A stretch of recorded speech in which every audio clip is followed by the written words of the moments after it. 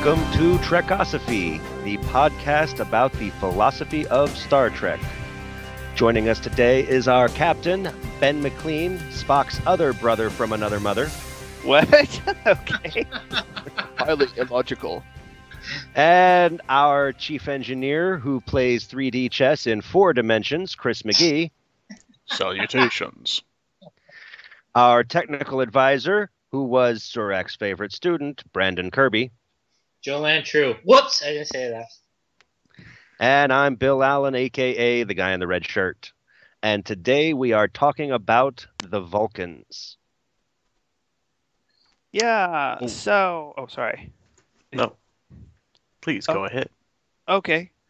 Well, I was going to say Vulcans have been in Star Trek since the very beginning. Of course, the first instance of Vulcans is in the pilot episode, The Cage, except that the Vulcans aren't exactly the cold, logical figures we know of today. In the pilot episode, they were pretty much. I'd say they were pretty much not any different from Romulans in the pilot, or at least he wasn't. The Vulcan that was in the pilot. I haven't watched that in years, but very quickly when we actually get to the original series, we get Spock, who is remarkable for not acting, and by not acting, I mean not reacting, not having this completely withdrawn, serious mannerisms, and being somewhat, being very cold and calculating and rationalistic most of the time. And that's what makes his character famous, and it's reflective of the entire Vulcan culture that runs through the rest of Star Trek. And of course, we have Vulcans are always the bad guys on DS9, and I think there's some reasons for that I might get into later. But Vulcans, there's Tuvok on Voyager is the Spock character there. I mean, he's a Vulcan, half human, almost exactly like Spock. Except he's black, because they wanted the continuing racial diversity thing for no reason. I mean, by that point, once we'd had a black captain, or who became, black commander who becomes a captain, none of that matters anymore, But anyways, we don't have to have token characters after Cisco. He gets us beyond the need for token characters, as far as I'm concerned. But anyway, how do I get off on that tangent? Anyway, so this has impressed generations of people, right? Vulcans have impressed people with the follies of being swayed by emotion, and at the same time, the dangers of becoming completely disconnected from humanity by going overboard with that. Because sometimes they're in the right, and sometimes they're in the wrong. Sometimes McCoy is right, and so it's Vulcans are not always the good guys, but they are a lot of the time, And anyway, I was hoping somebody would jump in here at some point. You're pretty much covering all the bases here, it sounds like. It's just a question of where you want to start at. Should we talk about the whole emotion versus reason thing? Should we talk about that trifecta that was Kirk, McCoy, and Spock, and how they each represented a different aspect of the personality? Or let's go with the reason versus emotion thing first, I'd say.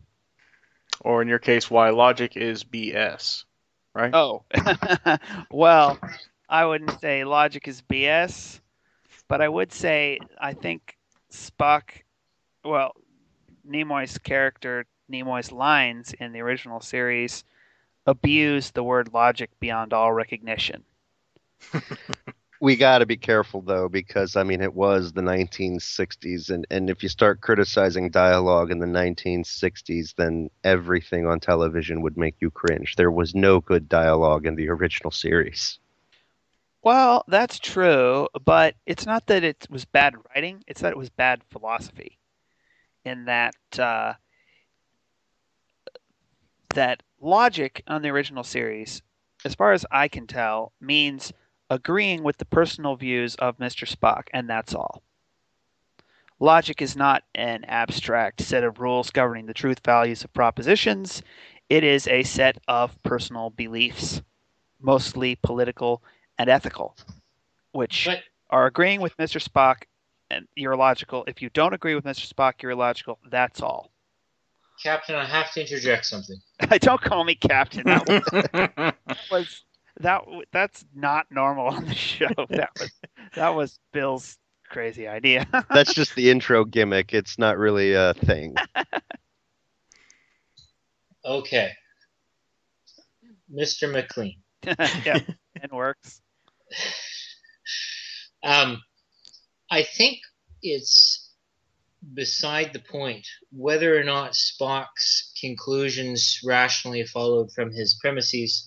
I think that's beside the point. I think he is emblematic of uh, a certain thought process being superior to somebody being led by their emotions. Like McCoy.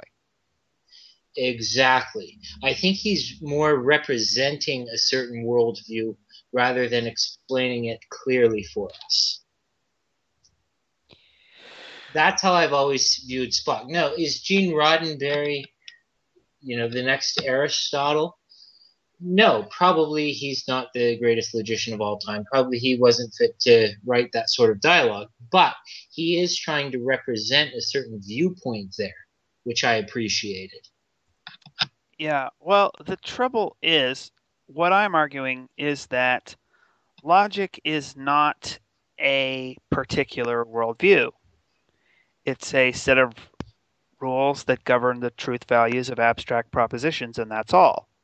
I disagree. Okay, so what do you think logic is? I think it can be an object of worship.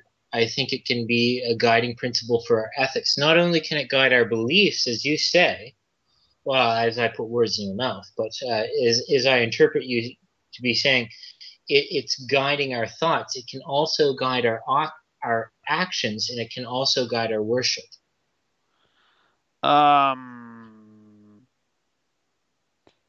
In what sense can an action be illogical?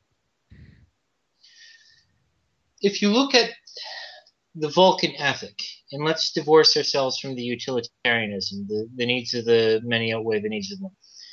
We'll say a rational action is more ethical than an irrational action. For example, if you're to put a cupcake in front of me, in my bodily desires, my appetites, or maybe even my emotions tell me one thing to approach the cupcake. But my reason says, look at Kirby, you're trying to lose weight. You're training for a sparring competition. Don't go near the cupcake. The greater good is in following the logical course of action. If I follow my appetite, there will be a moment of pleasure, but a month of despair. The greater good is in following the logical course of action, or the action that logic dictates to me. Well, it seems to me you're going with logic meaning the same thing as reflection, or thinking twice. Well, I don't know that that's true. But continue. Sorry, I ended up. Well, okay, I'm. If that's not true, then what are you saying that it is then? I mean, I don't want to continue on a false premise or build a straw man. So, I just view logic as the process of clear thinking rather than unclear thinking. okay, and what do you mean by clear?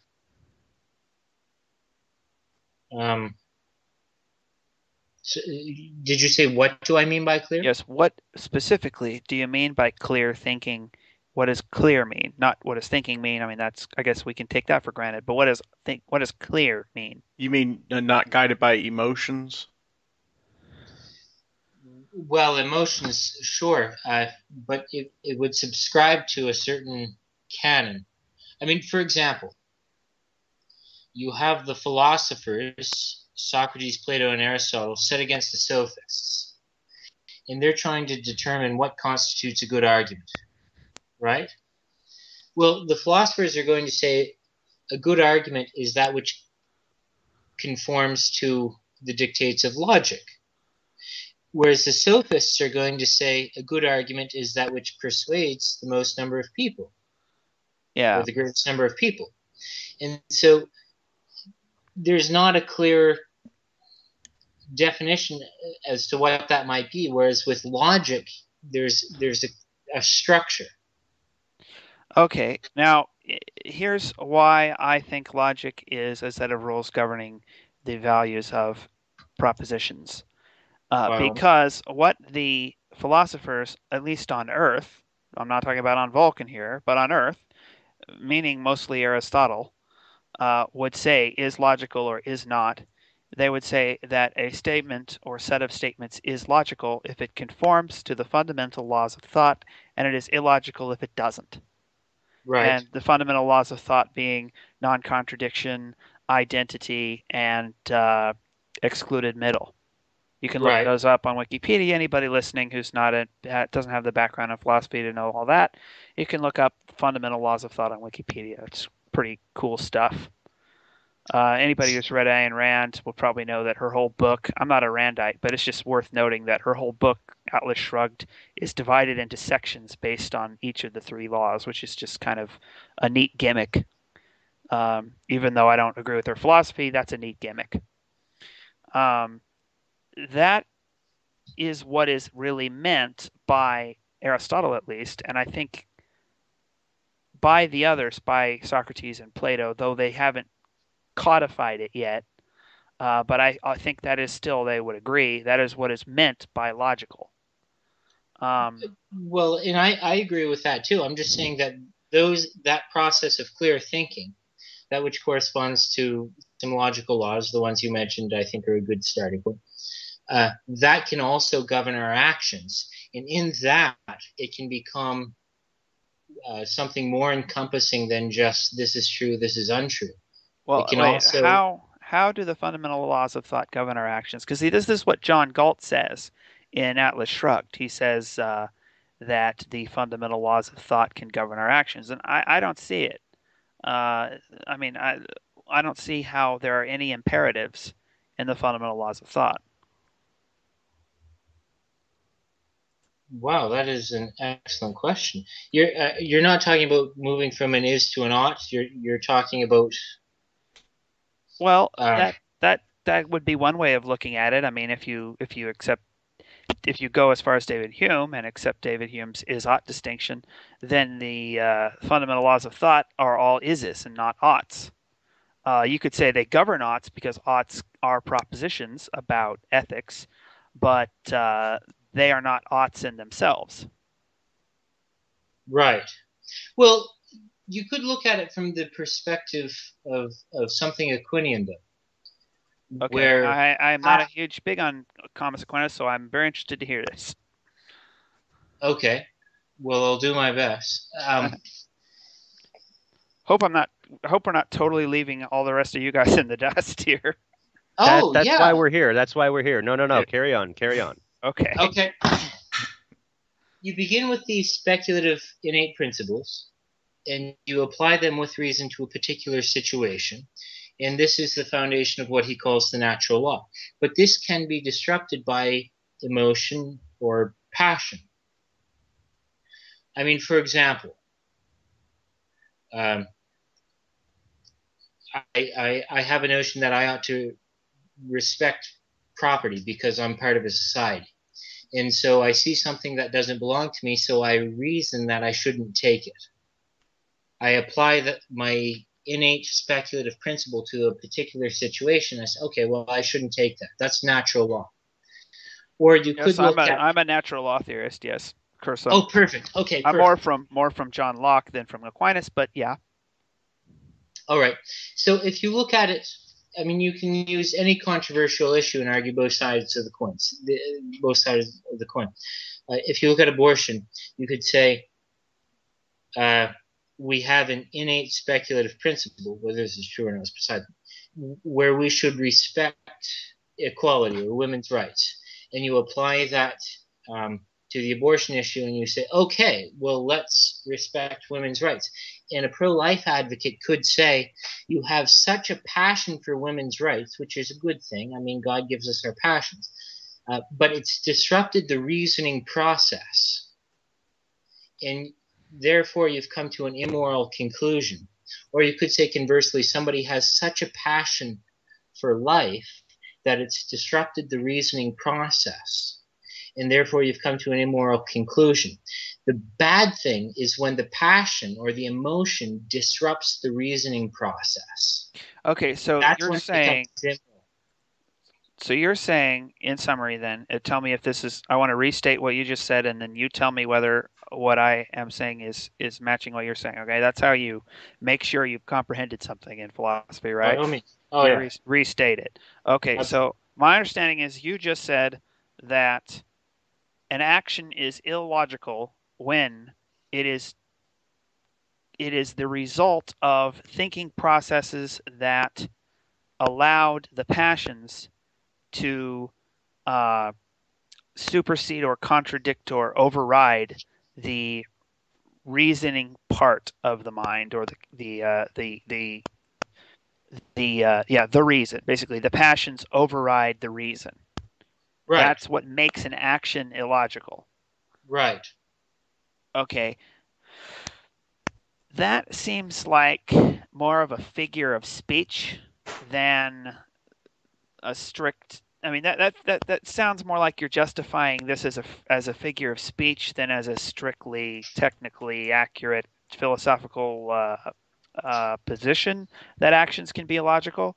You know, because what you're really saying is that particular thought processes are illogical because they their conclusions don't follow from their premises, and that basically what you're saying is that an irrational action is anyone that is really caused by an irrational thought process, or an illogical action by is one that's caused by an illogical thought process.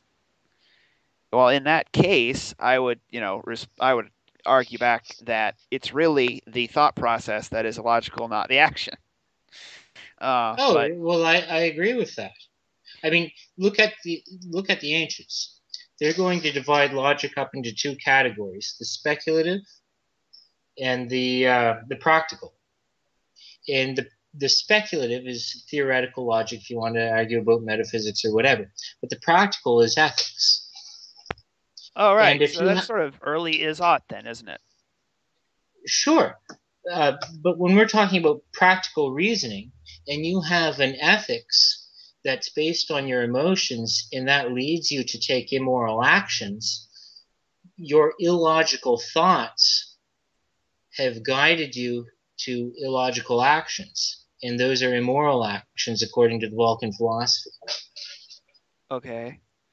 Well, all right. So if that is the Vulcan philosophy behind the scenes, that's fine and all, but that's still not covering all the uses of logic that Mr. Spock does. He quite often says this is illogical, and all it really means is he's disagreeing with him. But I think they work on that in some of the later shows. I think Tuvok doesn't abuse logical quite as much. Um, and there are a number of instances of uses of the word logical where he is actually there are some legitimate uses of the word logic, at least in the sense that you're saying here, but still a lot of the time it's Mr. Spock's opinion. I mean, it really is. We'd have to get into scripts and specific episodes too for me to justify that, and that's a little too much to do on a podcast. But on the one hand, he's gotten a lot of people to go down the road we've just gone down, and that's good. But on the other hand, he's also gotten a lot of people to abuse the word the way he does. For example, I've heard countless people assert that materialism basically is synonymous with logic, and it's just No, that is not what logic means. So, it's just materialism and also various political ideas, as synonymous with logic. And I guess I have a tendency to blame Mr. Spock for that. Also, people have a tendency to describe emotions as always bad, and no, they're not. It's just you have to be in control of them instead of them being in control of you. And that's one good thing. So it's a mixed bag. A lot of stuff on Star Trek and in life is a mixed bag. You know what I'm saying? Yeah, in a lot of ways, as they develop the culture of Vulcans, and a lot of that development really has to kind of be ignored because it was sort of 9 times out of 10 they'd use it as a Deus ex machina. Oh yeah, Vulcans have spare eyelids that they never use except when they need to use them. They have green blood. They have they have an extra antibody in their blood that we never mention until this one time when they need it. They just he's alien, so we can add stuff to him. But they did try to start developing their culture a little bit and explain why they were all into emotion suppressing, which is the big side of the Vulcan style of logic, whatever Surak's philosophy is you want to call it, whether it's a study of logic or whether it's just a set of rules regarding the governing of emotions that, if followed, it's what Vulcans consider the logical rules to follow to suppress emotions. But that emotionality of the Vulcans and how they changed over time is the interesting aspect of it, to me anyway. Right. Yeah. I mean, I'm not. I mean, you guys have it nailed down basically as to what logic actually is, as far as what it is to be logical. But I guess the point I'm trying to make in my long, mindless rambling is, if we look at our rules of logic, is the Vulcan philosophy logical, or is it something like the one of those old classical paradoxes where if you follow the rules within the paradox, it works out a certain way that makes absolutely no sense and defies common sense to anybody else? Is it only logical within the frame of reference of Vulcans, or does it have a wider scope? I'm sorry. Can you repeat the question? I was looking something up and I think I lost you for a second. I think I lost myself too. Yeah, my eyes are starting to glaze over. Sorry. Yeah, it's been one of those days. I don't think it's your fault. I mean, I was looking No, up it's something not. I'm going to bring up a little later. So All right. Ben and Brandon have pretty thoroughly gone over what logic is, from the classical Aristotelian model on through to modern interpretations of it. Aristotelian, what? What Aristotle said. Oh, okay. Oh, the Aristotelian model. Okay. Oh, it's pronounced. Dude's name is Aristotle, so wouldn't it be the Aristotelian model? Well, no, English is not friendly. Sorry. Yeah. It's Aristotelian model. Aristotelian model. Let's change the pronunciation of his name. It's like tomato Okay. and tomato. Yeah, but But nobody actually says tomato. That one, that's I'm my sorry. point. And nobody actually says Aristotelian or whatever you said. Well, they say Aristotle. Aristotelian. Oh, right. Nobody actually says Aristotelian. It's Aristotelian. Sorry. Aristotelian. Well, Aristotle had these rules.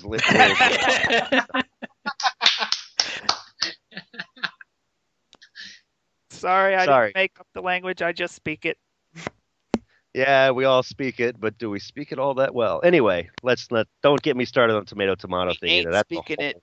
other subject. We ain't speaking it too well. My point is, you guys have laid out what the basic rules of what logic is, and I guess my question is, from what I understand from following what you guys are saying, these rules can then be used to examine any kind of system of morals and ethics. Am I right? Yeah. That's my view. Yeah. Now, Brandon and I were able to quickly come to a consensus on what the system of ethics is because we're both natural law theorists. Okay. But other people, but believing in natural law theory involves accepting a number of first principles or basic premises or basic beliefs, which you need in order to use logic, in order to be able to actually exercise or operate. You know, you need logic by itself makes no claims and no imperatives. You need something else. You need a set of first principles or assumptions, which you can then reason with or reason upon or reason about.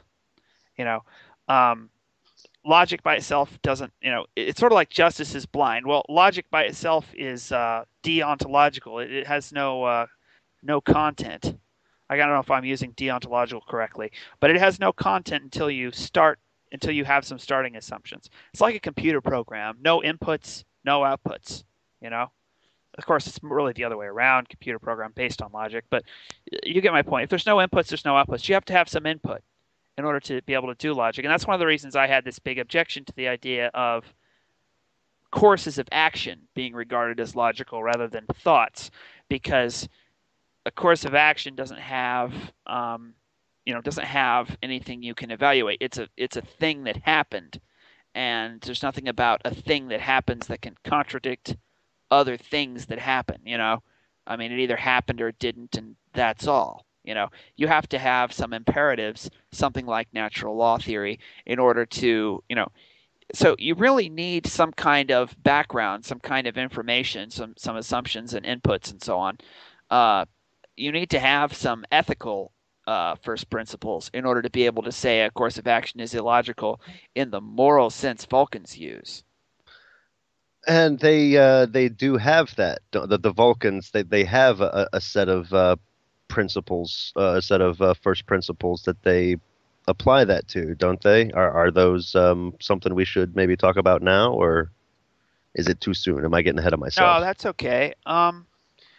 The Vulcans have they never get all that specific on what Vulcan ethics are. We can talk about Spock's ethics, and we can talk about IDIC, and that's just about all. But Spock's ethics are somewhat utilitarian. In The Wrath of Khan, he says that famous line: "The needs of the many outweigh the needs of the few or the one," and that is, of course, the maxim of utilitarianism. And when I saw that, I was like, no, because I'm not a utilitarian. But I was really glad when they spent the whole next two movies undoing that and saying, no, actually, sometimes the needs of the one outweigh the needs of the many. So utilitarianism does not have the final word in the Star Trek universe. And I was like, oh, well, that's a big relief there. But so Spock's got some kind of utilitarianism going on, and I can understand why, from a writing perspective, they'd give him that kind of a system, even if they don't really believe it, because apparently they don't, because of the other movies, because it has a reputation of being the most strictly cold, calculating, rationalistic sort of ethical system that they could probably give him, don't you think? Yeah, and I think not just as a writing shortcut, but also to sort of fit the character, it works for Spock. It makes sense for Spock to be that strictly utilitarian. Yeah, I mean, if I was writing him and I didn't have to come up with an excuse for him to save the ship, then I'd probably make him a Kantian, but whatever. Well, I mean, the thing is, you have to look at his background, because I mean, Vulcans are really, really racist bigots. They are? Well, yeah, Oh, they yeah. are. Yeah, they are. In Now that I so think many about ways. it, They yeah, well, I mean, compared to humans, and humans are the predominant member of the Federation, Vulcans live longer, they're stronger, they're smarter, and they they're are better at in baseball. they're even better at baseball, but they don't have as much fun as we do. But that's not but yeah, I mean, in so many ways, the Vulcans are more advanced than we are. They've had warp drive longer.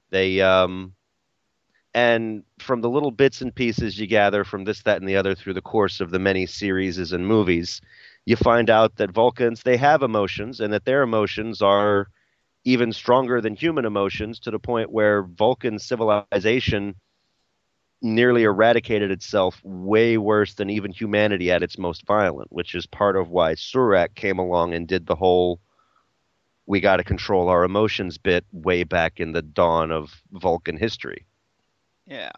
I'm not So- sure that makes them bigots, though, or racist. Well, the way they act does. They're not motivated by hate, but they tend to dismiss. They have a smug superiority. They do have complex. this. They have a superiority complex. Haven't you ever And I seen don't- Enterprise? Yes, I've seen Enterprise, and I'll tell you why I don't agree with that.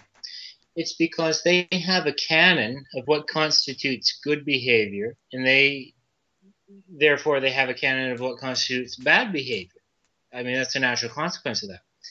And when they say, okay, we're going to affirm logic, and we're going to repudiate or reject illogical actions, and then they'll see other species, other races, humans, the Ferengi, and so forth, who are acting illogically, they don't like that. It's not because they don't like humans innately because we are human. It is because they don't like illogical actions. And that's why they reject us as being their equals. Go ahead. I can understand that and I can follow that, but I think the reason why I want to say they're bigots is it's one thing to repudiate the actions of the other of another person, but it's the way they go about doing it because of their outlook on life. It's more efficient just to tell somebody you're stupider than me, you couldn't think as fast as me if you wanted to. They lack a certain social civility. They can't find the nice way to say they're better than us. Especially that guy from the DS9 from the baseball episode. That guy. Right. And in Spock's case, particularly, what with him being half human, he has something of an inferiority complex among his own people. So I think he might overcompensate, which is why he is that utilitarian extreme that Ben was mentioning. Yeah, I mean, I wouldn't call Spock a utilitarian extreme, but he does parrot the maxim of utilitarianism as justification for his self-sacrifice in the movie, and that's all fine and good as far as it goes, but it has wider philosophical implications of utilitarianism in general that I don't like. Well, it's not just that I don't like, I think are not true. As I said, I'm a natural law theorist, not a utilitarian. But I mean, he's right as far as he goes, but the maxim doesn't hold all the time, in every situation. And I'll tell you, one of the biggest ones that always comes to my mind is in Galileo 7, when at the end of the show he basically said he used logic to determine it was time to stop using logic. Right. What? I don't remember that. What was the situation then? That was the most brilliant part of all of Star Trek. Really? Oh, absolutely. I thought the circle was. Are you kidding? Yeah, the opening scene of the circle where with Odo's big speech. I thought that's my favorite part. Anyway. I'm going to have to give it to Galileo 7. I mean, sometimes the dialogue did fall flat, but the original series had some great concepts. So tell me what happened in Galileo 7. I don't remember it. Go ahead, Kirby, because I don't remember the exact speech. Oh, I don't remember the speech either. I just remember the exact same thing you did. No, basically what happened is they got the shuttlecraft off the planet finally. It took almost everything they had in order to get it off the planet. They were stranded. Spock was in command of this, group of 7 people.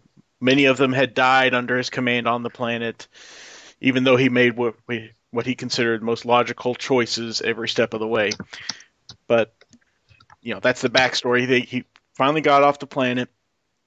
Orbiting the planet, they only had enough fuel to orbit it like maybe once, and then they were going to drop right back down and burn up. Well, as this was happening, the Enterprise was a little bit out of range. They could not see this little shuttlecraft orbiting the planet to go rescue them. Right. So Spock says, "Well, were we their can either." radars damaged? Were the scanners damaged? Yeah, it could be. I do not remember. Probably, Spock because I mean basically. they can find that in other episodes. So Well, that's the writers for you. But Spock finally said, well, he thought in his mind, well, we can either just kind of orbit here for another, what was it, 15, 20 minutes, or we can go ahead. He rationalized in his mind to, what was it, dump the fuel and ignite it so that it would leave like a fire trail behind them. It would lose up all their fuel, and then they would immediately start to, go down into the planet and burn up. But he figured maybe, just maybe, the Enterprise was close enough to see that flare and pick them up before they burned up. Sure enough, it worked. Deus, kind of, I don't know if that's considered Deus Ex Machina or not, but and he justified himself to Kirk by saying, well, it wasn't a logical thing to do because I was sacrificing all of the crew members' lives by attempting this last-ditch effort. But logic dictated it was time to not be logical and go for the last-ditch effort, more or less. I mean, obviously he didn't use those words, but that's basically what he was saying. Okay. It sounds like maybe he's saying that logic in the classical Aristotelian sense of conforming to the fundamental laws of thought dictated that he had to abandon the the logic in the sense of the Vulcan code of ethics. Maybe that's what he's saying. So one sense of logic dictated abandoning another sense of logic. That would at least make some kind of coherent sense. I interpret it like Pascal's wager, where Yes. you use your cognitive faculties and you use them to the best of your ability, which involves logic, and you arrive at a point whereby you say, okay, this just doesn't make any sense. I'm going to have to take a leap. The common analogy is a relationship. When I met the woman who would become my wife, I could accumulate as much evidence as I could. I could propose logical arguments for the conclusion that she would be fun to live with for the next 20 years. But I can't do that. I was in a particular situation where I really can't use the logical process anymore. And so the only thing that makes sense according to logic is to do something that's to take a leap. Okay, well, I've got everything to gain and nothing to lose. And so you take a leap where there's no foundation, there's no real rhyme or reason to it, because you've got everything to gain and nothing to lose. Logic dictates the end of itself. Well, relationships are not based on syllogisms. That's certainly true. I know, but logic could lead you to a relationship. Logic could lead you to a place where logic is no more. Well, hold on, though. Relationships are not based on syllogisms, but taking a leap of faith or doing something that isn't that doesn't have a specific justification is not necessarily an abandonment or a suspension of logic. It's a decision. I mean, to do something. Right. Maybe it's a suspension of the logic in the sense of a Vulcan type code of ethics, but there's nothing in the fundamental laws of thought about never taking a leap of faith on something. Well, that's true. But logic doesn't have any jurisdiction in this circumstance, so logic pushes you to a point where logic is not. Well, yeah, it doesn't have jurisdiction because, like I said, at least from my point of view, logic is strictly a set of rules governing the truth values of abstract propositions. And since we're not dealing with a proposition, we're dealing with a course of action, and we haven't got,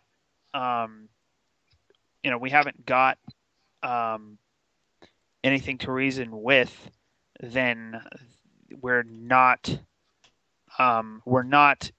reasoning in order to get there.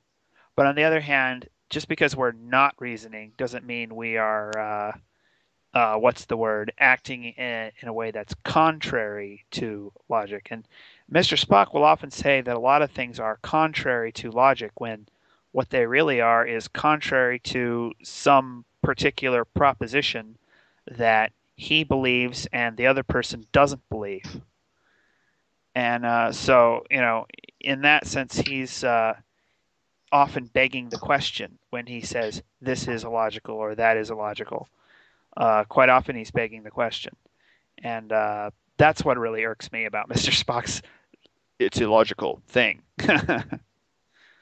Well, not just that. If we can carry on to the sort of emotion versus logic thing, I've got a quote that I think is somewhat relevant that I'd like to bring up in regard to Vulcans and their point of view that the passions are always hindrances to reason. That's sort of the Vulcan view, isn't it? That the passions are just about always hindrances or interferences with reason, or even contrary to reason and contemptible. Well, there's an interesting quote on that, and I think it's pretty. I think it's a pretty cool thing that we were both talking about Augustine and Aquinas earlier and about natural law, because this is a quote from The Abolition of Man, C.S. Lewis's defense of natural law theory from 1943. And he says, I hope I get the context of this quote right. I've got the ebook here. He says, basically, he's trying to argue against the modern educators and their tendency to sort of do what the Vulcans are all about. Try to get us to regard everything with this completely objective, detached view, and not have emotions involved in it at all, and regard all emotional or judgments of value as illogical, which is what some people tend to do with logic. And he says, he says, no justification of virtue, meaning logical justification of virtue, will enable a man to be virtuous.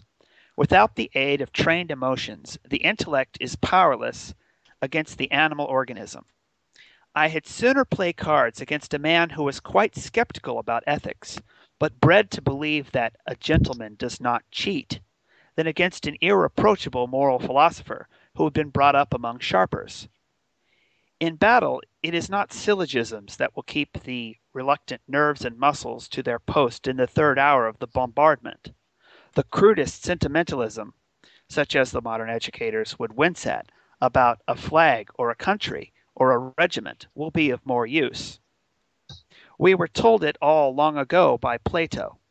As the king governs by his executive, so reason must rule the mere appetites by means of the spirited element. The head rules the belly through the chest, the seat, as Alamus tells us, of magnanimity, of emotions organized by trained habit into stable sentiments. The chest magnanimity sentiment. These are the indispensable liaison officers between cerebral man and visceral man. It may even be said that it is by this middle element that man is man, for by his intellect he is mere spirit, and by his appetite mere animal. Now, what Lewis has just done here is argued that you really can't have a reason that is completely divorced from emotion that actually gets you the kind of behavior Vulcans, I think, are looking for. And he also does this interesting thing that divides the mind of man into three parts, which we get in Plato and we get again in Freud, where there's three parts to the mind. And this gets into the sort of general theory of the original series and its philosophy, which is that the Enterprise is a giant brain or a giant mind, a representation of the human mind. And the three major characters are representative in just about all of the original series and the movies in large measure are representative of the three parts to the mind: the head, the chest, and the stomach, meaning the intelligence or intellect, the will, and the appetites or desire or passions. And of course, Spock is the head, the intellect, Kirk is the chest or the will, and McCoy is the stomach or the passions. And so, of course, Lewis is saying that neither of these other two work without the chest, without the will, which is where which is what balances the two. So does everybody get what I'm saying here, or am I going completely off? Because you guys have been really quiet. I No, follow I mean, you entirely. that We're makes sense. digesting it. Yeah. The Abolition of Man, my favorite philosophy book. I recommend it. If you only read one book on philosophy in your life, The Abolition of Man's the one I recommend. Because defense of natural law theory. Brilliant stuff. I have a whole video series about it on YouTube. Can I add something of my own writing? Oh, right. Yes, definitely. I'm working on a book right now, which provided my motivation for wanting to be here, on the interplay of Star Trek and religion. Oh, yeah. And one of the things that I've really been fond of was Kierkegaard saying there's so much in modern culture where we intellectualize that which should be passionate, and we're passionate or emotional about that which we should be intellectual about. With politics, we tend to form our views based on some sort of a joke rather than an intellectual, rigorous investigation. But where we should be passionate, like a banquet, we instead follow all these rules. Don't wear your hat at the table. Use this fork rather than that fork. And he says, we've got it all wrong. It should be the other way around. So following that thought, I was comparing the two cultures. The Klingon culture, which is passionate and tries to cultivate the passions through stories and through honor and so forth. And the Vulcan culture, which admires truth and tries to cultivate that with logic. And against that, I wrote this. And I want to know what you guys think of this. We should prefer logic in questions of truth, because truth isn't necessarily what we desire it to be. In matters of passion, Pascal writes, the heart has its reasons that reason doesn't understand. The criticism of Vulcans is that they only have sex once every 7 years, which was said tonight. The criticism of the Klingons is that they only have a critical thought once every 7 years. Anyone can appreciate either way of life. The only thing I could never appreciate would be a culture that asks us to think with our heart and feel with our mind. This would be the inversion of everything beautiful and true. Going to a banquet only to find systematic and rigorous rules about whether or not it's moral to wear a hat at the table or which fork to use strikes me as the opposite of everything a banquet should be. A passionate, joyful celebration. Vulcans never touch their food, but Klingons never touch their utensils. Conversely, to believe in something because of sensationalism, rhetoric, or a desire for a thing to be so, or perhaps a comedian told a joke about what to believe, who to believe in things contrary to him. These are the opposites of logic, our path to truth. Our culture, a culture that promotes sensationalism in religion or politics, but systematic rules at banquets has it backwards. We should be systematic when we think about religion and politics, but sensational at banquets. Otherwise, we Vulcanize that which is Klingon, and we Klingonize that which is Vulcan. That's my humble contribution. Feel free to criticize. Yeah. Feel free to criticize, by all means. No, that's actually pretty good. That's pretty good. I would suggest, though, that both the Vulcans and the Klingons go overboard. And I really think I would try to bring up the idea of you said the whole idea of the straight and narrow path. The idea you don't go off to the left or off to the right. You try to avoid the extremes. Aristotle's golden Yeah, that mean. was Aristotle. Yeah. I mean, it's in a lot of different forms. There's a lot of different forms. I mean, Jesus said it, Buddha said it, Aristotle said it, lots of people said it. I don't agree. And that's so we need to not be Klingons, not be Vulcans, either one. Both of those are They're almost like exaggerated. polar opposites. Yeah. Yeah, they're sort of exaggerated caricatures that have been artificially abstracted from um, the human psyche. And that's one of the things I've said before. There are no alien values on Star Trek. Every value on Star Trek exists in real world history somewhere, real world history or culture. There is a reshuffling of values from real world history and culture. No one can really invent a new value. I don't think Right. I don't think we should try maybe to be some kind of half Vulcan, half Klingon hybrid. I mean, I'm kind of leaning towards what Brandon was saying here, if I was following it right. When it's time to be a Klingon, be a Klingon. And when it's time to be a Vulcan, be a Vulcan. Because there are times when you need just that critical thinking, follow the rules mentality. And there are times when you need to grab life by the horns and enjoy the ride. The Well, trick I is don't think we knowing should when to use go. which. Yeah, that's the Yeah. tricky part is Well, knowing when to be Klingon and when to be. But I don't think we should try to be both at the same time, and I don't think we should try to be some kind of half Vulcan, half Klingon, making our way through life. yeah. Well, I think we have to be careful not to go overboard in either direction. I disagree. Yeah, well, you're a Kierkegaardian and I'm not. So There was I am that a quote. Kierkegaardian. You guys are all smarter than me, and you know your guys better than this. But there was a quote from Gandhi that always gets mangled to try to prove that even Gandhi endorsed violence. But he had something along the lines of, if there is peace in your heart, be peaceful. If there is violence in your heart, be violent. But in all things, you have to be true to your nature and not try to deny what you are or hold back on it. Something like that. Am I right? I agree with the sentiment, Captain Benjamin. Surely you would admire Captain. You're gonna get me Admiral arrested. Benjamin. I'm gonna show up on Star Trek sometime and I'm gonna get arrested for impersonating a captain. You guys keep that up. Okay, Admiral Benjamin. No. Surely you'd agree with G.K. Chesterton. He once wrote, "The pagan philosophy." Now he's hitting Aristotle on this.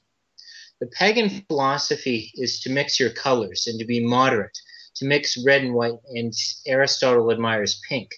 But what Christianity does is it admires red and white side by side, and it's full colors. We're to be extreme in some senses, and extreme in other senses, which are seemingly paradoxical. Here, let me bring up a quote here. But this is drawn out with Christ at several points as well. I mean, Christ is extremely merciful, but he's extremely passionate, ferocious. Yeah, but he's other always times. he's always under control. I don't think Jesus is ever out of control. There were a when couple of he's spots. I'm saying I read the New Testament. I think I'm pretty familiar with the whole story of throwing the money changers out of the temple, and I think Jesus did that completely under control, in the sense that it was all in exact proportion to what needed to be done and what was deserved. Here's the quote from Nietzsche, and I want to know what you think of this, Captain, Admiral, whatever you are. Joan of Arc Just was Ben, not. thanks. This is what was that? Just Ben, thanks. Just Ben? Okay. This is from Chesterton, Orthodoxy. Yes. Joan of Arc was not stuck at the crossroads, either by rejecting all paths like Tolstoy or by accepting them all like Nietzsche. She chose a path and went down it like a thunderbolt. Yet Joan, when I came to think of her, had all in her that was true either in Tolstoy or Nietzsche, all that was even tolerable in either of them. I thought of all that is noble in Tolstoy, the pleasure in plain things, especially in plain pity, the actualities of the earth, the reverence for the poor, the dignity of the bowed back. Joan of Arc had all that, and with this great addition, that she endured poverty as well as admiring it, whereas Tolstoy is only a typical aristocrat trying to find out its secret.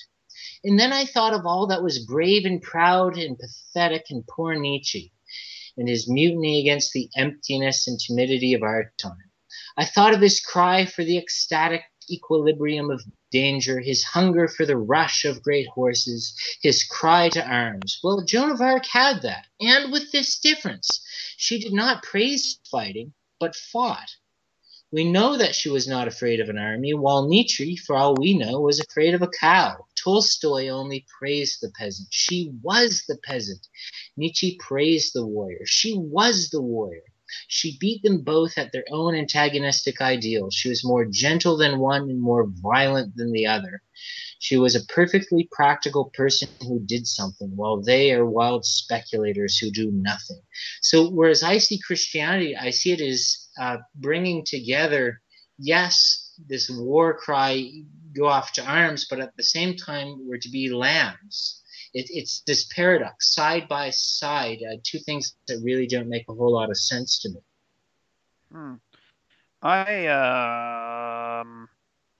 On the one hand, I'm not Catholic, and so I haven't got Chesterton's same reasons to be particularly enamored with Joan of Arc. But I think abstracting from it being Joan of Arc, who my feelings are awfully ambiguous about. Abstracting from it being Joan of Arc, she does. It starts with the narrow path, don't go off either way principle, and then it goes to the place where J.V. Crockett said. Sorry, my American is showing. Davy Crockett said, "Be sure you're right, and then go ahead." And I can certainly agree with that. But the process of making sure you're right, that would have to be within the whole straight and narrow path idea. Right. Yeah, be Vulcan when you're being sure you're right, but then again, be Klingon when you're actually going out and doing it. Sure. So we agree. I guess. I hadn't really gone through distinguishing, but I think I don't have anything I can pull up, but I think I've said things in the past along the lines of our needing to. Well, that was what that quote from Lewis did say that the passions have their place and need to be involved when they are supposed to be involved, but not in deciding what to do, but in the doing of it, definitely. Right. So I think we agree. I think we're on the same page here. So what we need to get is a dark evil postmodern Nietzsche type Dawkins worshipping heathen in here to argue with. So that's what we need next time. We need to dig up somebody like that who absolutely loves Roddenberry's humanism and Picard saying that that disbelieving in the supernatural is an achievement. Then we can get a less agreement and more great debate on here. Well, do you want to know something, Crewman Benjamin? Somebody. Oh, now I'm getting demoted. You're going to make that stick now. We're going to actually have to start having ranks, since if you're going to keep that up, we're going to have to actually start keeping track of who's got ranks and who doesn't, and start giving out awards or whatever. I say this as somebody who has an unblemished record of Protestantism. I mean, I'm Orthodox. I read the early church fathers and really admire what they have to say. I actually enjoyed Who Watches the Watchers and Picard's speech to the Mintakans and to his crew when he's discussing the Mintakans. That was TOS.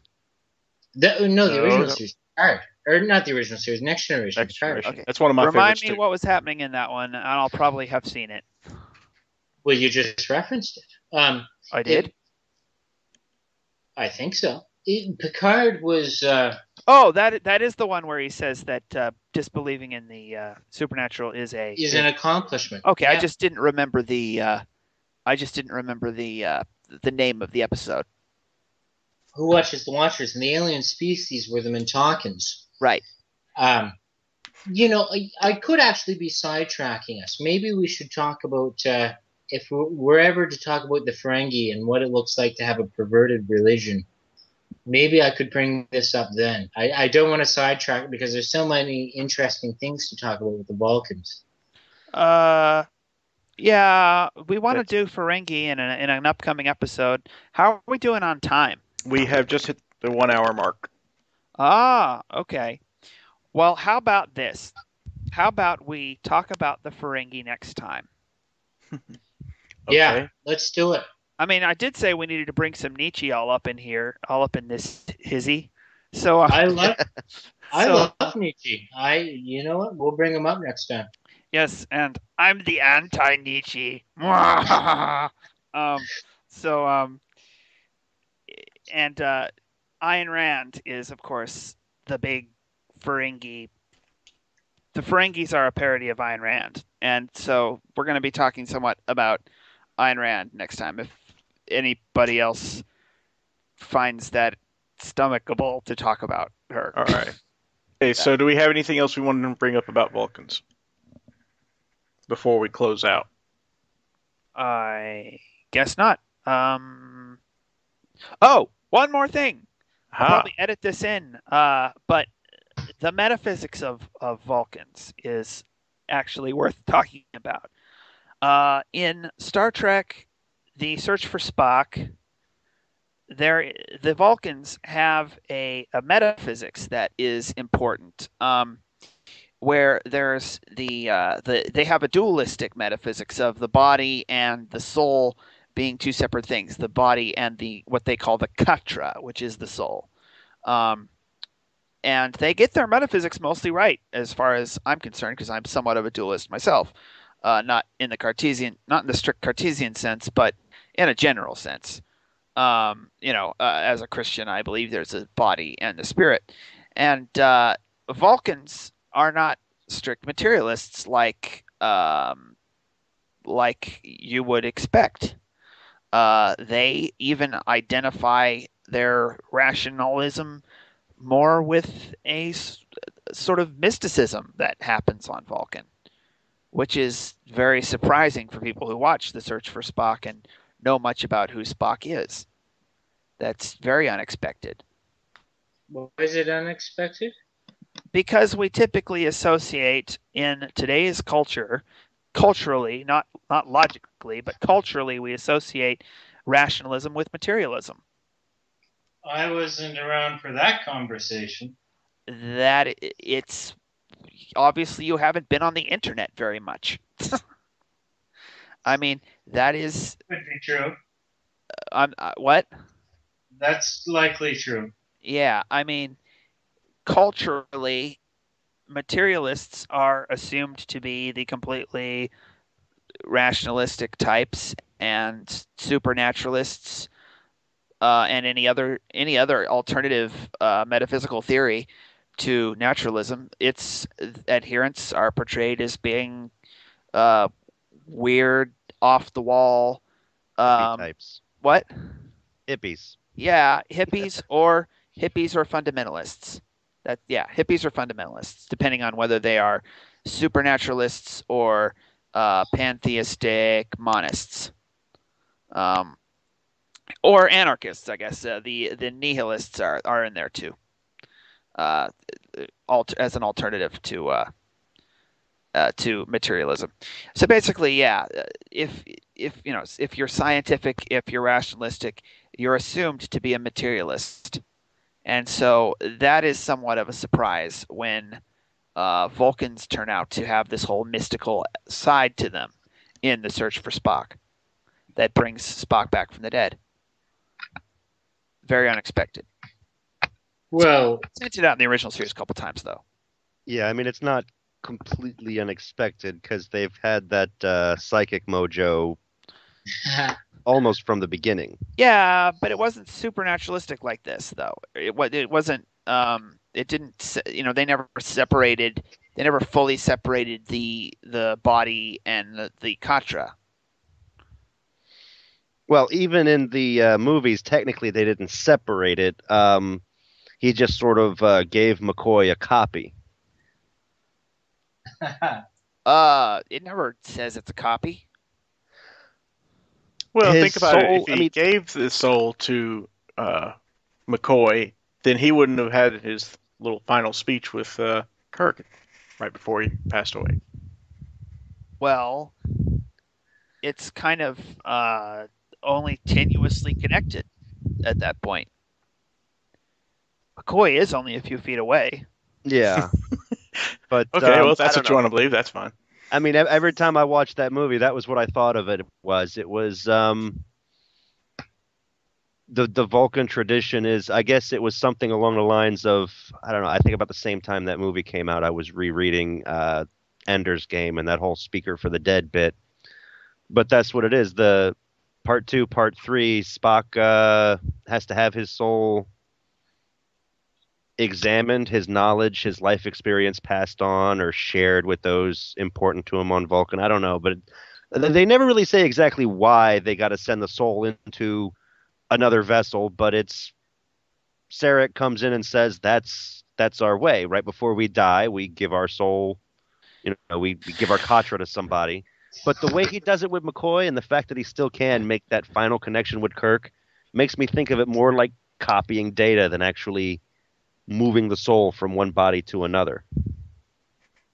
Well, yeah, they go into that in the books why they actually do that, and they've got a sort of vault of souls or whatever, like deep underground temple place on Vulcan, where they can actually go and like consult their ancestors if they are high enough up, if they're leveled up high enough, they got high enough MP or whatever.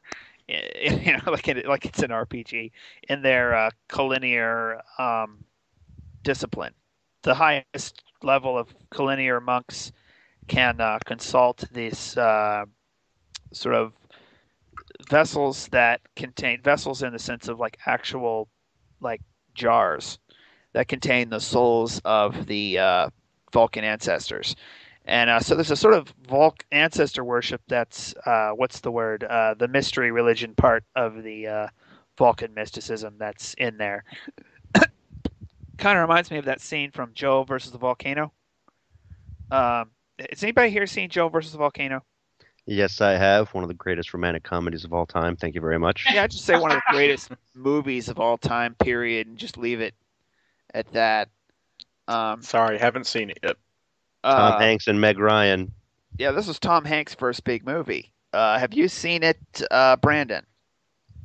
A 9. Okay, if you like existentialism at all, go get that movie like tomorrow, seriously. Anyway, he goes to the desert island and there's the chief there, and he asks the chief of the natives, and he asks the islanders, and he asks the chief, "What's that doll that you're holding?" And he goes, "This is my soul." And it's just a really funny. It's not a doll, it's my soul. It's just a really funny moment. Okay. Yeah, but that chief wasn't exactly wrapped too tight. I mean,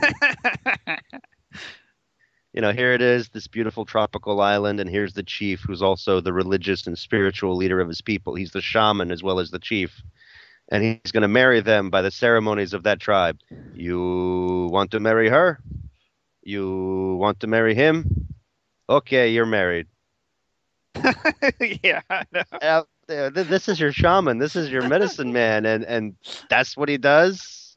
Yeah, the whole movie's very existentialism. At least I think, and I think that's what the critics have said too, that it's an existentialist film. Um, and that's the whole thing about the abandonment, everything being meaningless or whatever going on there. But whatever. Um, Anyway, so Okay. that's about it for Vulcans. I think we kind of wrapped up the reason versus emotion. Well, one other thing, do you think Spock would agree with our conclusions today? He would say they're illogical. Yeah. Well, he would say the fact that it took us an hour and a half of discussing it to figure anything out is just proof of humanity's inability to truly understand what logic is. Well, and of course I'd say, well, how long did it take Vulcans? We did it in an hour. Ownage. Anyway. All right. Too much laughing. Okay. Well, I hope, Brandon, you will come back. Oh, yeah. I'm psyched. Yeah. I'm totally psyched that we got somebody else who actually has a philosophy degree. I keep thinking about whether I want to try and pursue that direction or not, and I'm not sure because I'm not sure I want to deal with all of the mess that happens in academia today. Oh, yeah. My goodness. You can get the equivalent of a philosophy degree by reading like 12 books. Really? Well, I've done that. Oh, yeah. I've done that. So, well, the writing part of it could be hard, though, couldn't it? Well, there are the types of books that after reading one chapter, you're falling asleep already. So. Well, yeah. Those are. If you want that degree, yeah, you'll have to read those books for sure. Yeah. I'm planning on getting a PhD in parapsychology or something else equally esoteric and screwy. Wow, that is esoteric. just so people have to call me doctor. Oh, you're a doctor? You have a PhD? What's your PhD in? Parapsychology, the study of ghosts. LOL. And then they just give you this blank stare. And they're all like, who you gonna call? I have a PhD in Frisbee dynamics and the study of plastic polymer covalent recreational devices. Well, there's one way to spend your money and free time. Yeah, if I had the money or the free time, that's what I would do, is I'd get a PhD in something like Frisbee dynamics or parapsychology. Another thing that concerns me about working toward a philosophy degree after I finish my bachelor's in computer science is that the metaphysics, the analytical metaphysics stuff, is just scary. I don't like it. I don't find much use for it. I'm interested in ethics, but it sounds like you're going to have to go into all kinds of crap about properties and objects and stuff. And Absolutely, you will. Yeah. You should have to. Well, if you're combining a philosophy degree with a computer science degree, you're going to get invited to all of Ray Kurzweil's really cool parties about AI. And does a computer have a soul? Can you give a computer a soul? No. You've got a computer science degree and you've got a background in philosophy. I know, we're back to the measure of a man again. We'll probably return to that one a lot. But like I said, I totally don't think you can. At least if you did, it certainly wouldn't be a computer anymore. It would be something else. It would have a free will machine or something. Well, why don't we talk about that on a later episode? Because I'd love to talk about that. Yeah, we might want to go with. Well, we've done Measure of a Man already, and if we do artificial intelligence, we're going to want to come at it from another angle besides Measure of a Man. Well, you don't have to. I mean, Author, there's an episode of Voyager where the Doctor's personhood is discussed, and the arguments for his. Do that in the Doctor episode then. Yeah. Okay. Sorry, I didn't mean to totally interrupt you, but I kind of did because I know these guys get. We're going. What was that, time. Cadet Benjamin? I know we're going past the time. How are you guys on time? Um, all I'm saying is you can analyze this. I mean, the arguments for the Doctor's personhood were quite a bit different from the arguments for Data's personhood in Measure of a Man. So there's lots of different ways you can approach this. Oh yeah, for real, for sure. Yeah. Thanks for joining us. You can download more episodes of Trekosophy at our website, trekosophy.com. Also, check out our Facebook group. Woo! Live long and prosper and all that good stuff.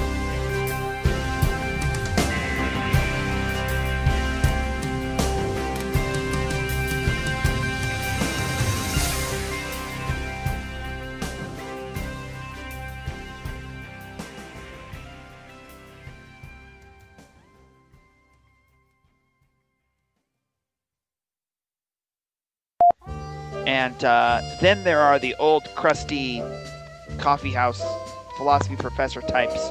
There are fewer and fewer of those who really like Ayn Rand, but they're out there too. More dumb ideas than you could possibly talk about for an hour. We need to get some sponsors so we can have something like Trekosophy. Was brought to you by Utopia Planitia Shipyards. Whoopie puff marshmallows. Before I drink a tall glass of melonade, I like to eat about 147 Fluffy Puff marshmallows. Brought to you by Sluggo Cola, the slimiest cola in the galaxy. Don't remember the numbers, but there were scary numbers. They had lots of zeros in them. Yeah, let's open our document, our magical scroll. Let's unroll it. You know, my next generation memory, just to share with you guys, since we have kind of wrapped things up at this point. Yeah. I was looking forward to the rebirth of the series, having watched all the original series through reruns. I'm not quite old enough to have caught them in their original run. And I was excited. I was thrilled. I was going to be there. And I was about 10 minutes late for catching the beginning of the series premiere of Star Trek The Next Generation.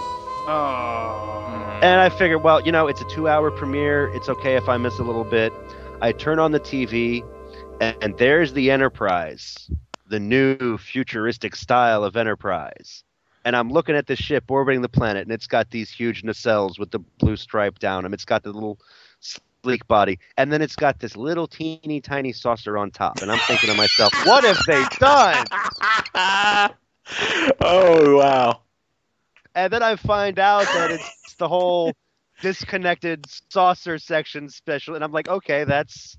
I just watched that episode last night. See, I got the Blu-ray set, so I just watched it last night. And that's... and when you watch it from the beginning, it's really cool. I mean, the